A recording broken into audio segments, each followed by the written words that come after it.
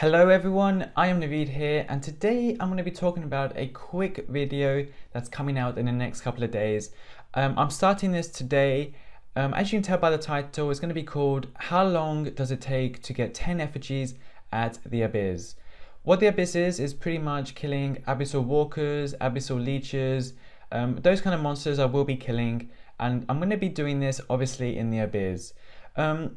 So some of you do remember that earlier on, maybe about 6 months ago, the Abyss was amazing for effigies, but then it got nerfed. So today I'm going to be doing this all over again. So I'm going to be working out how long it takes me between effigies, and in the next couple of days you will see a video of me showing you guys how long it actually took me to get 10 effigies, and I will be explaining how I did it, what armor I wore, how long it was between each effigy. So hopefully you can enjoy that when I post it, and it will be out in the next couple of days. Later tonight I will post a video about a money making guide, and I hope you can all watch that also. So I'll see you all later tonight.